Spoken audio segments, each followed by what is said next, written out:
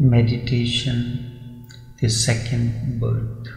Certainly, meditation is initiation into your innerness.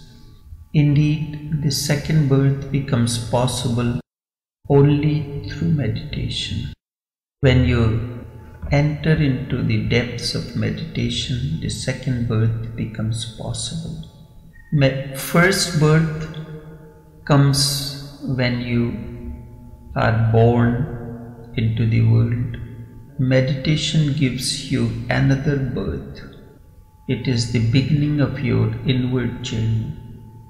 This is what is called the second birth. Man is a potentiality and a possibility. He is the potentiality to be a Buddha. We can miss it, millions go on missing it. And the reason why miss it is very simple. We think we have already attained life. We make life synonymous with birth. When we take birth, we consider that this is now synonymous with life, and that is the fundamental misunderstanding. Birth is only an opportunity to be alive. Birth certainly is not synonymous with life. One can live a very non-alive life and then one can go on track, or one can go on moving through life in deep sleep, or one can be a somnambulist, a sleepwalker. In fact, that is how man is reduced into a machine. Man is not alive as yet, has not yet been touched by God, has not allowed God to touch him, and has not been available to God. Hence we carry great seeds which can become trees and can blossom, and a great fragrance can be released into existence. We can beautify existence. We can be a grace and blessing to the existence, but that rarely happens. Only once in a while there is a Jesus, a Buddha, a Zarathustra who attains to his potentiality. But millions and millions of people are born and die without living at all.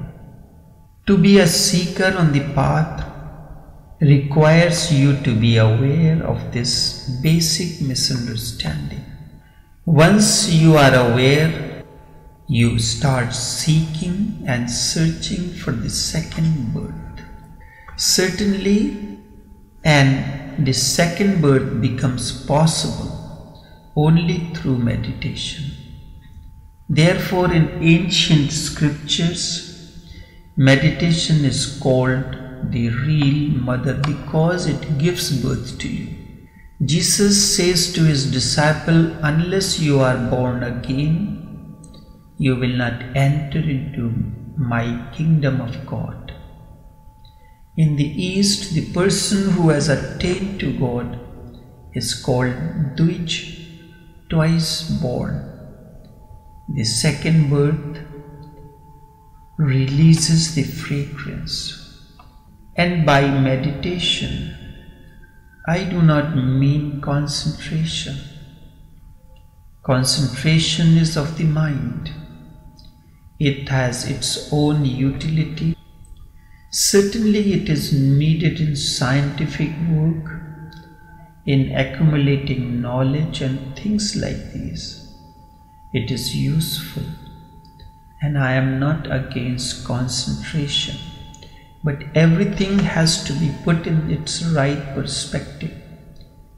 However, you must be aware of its limitations. It cannot take you beyond the mind because it is a mind effort. Meditation is not contemplation either. Contemplation is a little higher than concentration. If concentration is at the very center of the mind, contemplation is at the very circumference of the mind. It is somewhat more subtle. It has to be more artful and intelligent to be contemplated. Concentration is crude. It is needed by the beginner. In the schools, colleges and universities, you need concentration. However, when one has become capable of concentrating, one starts moving towards contemplation. Contemplation means an effortless awareness. Concentration, on the other hand, requires great effort. It is almost forced and violent. Contemplation is non-violent, more fluid, less enforced, yet more relaxed. But meditation is still higher than the two. It goes beyond the mind. Meditation is a state of no mind. Meditation is neither at the center of the mind nor at the circumference. Because meditation is not of the mind. Indeed, meditation is watching the mind from outside. Meditation is watching the mind from outside.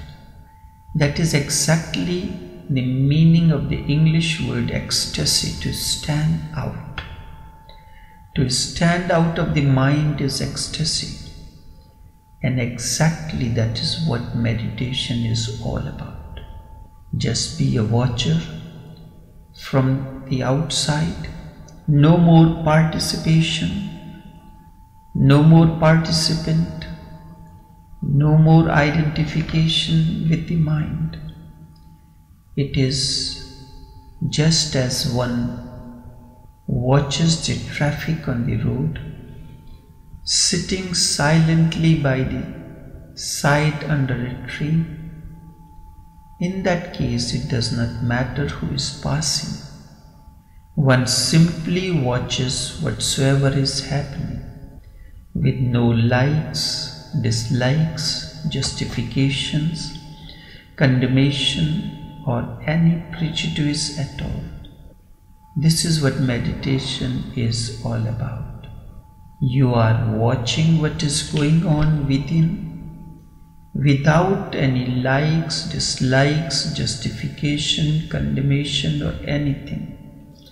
When one can watch the mind without condemning and appreciating, without judging as good or bad, this I do not want or that I want, without uttering a single sentence about the mind, when one can watch it in deep silence, know that as meditation.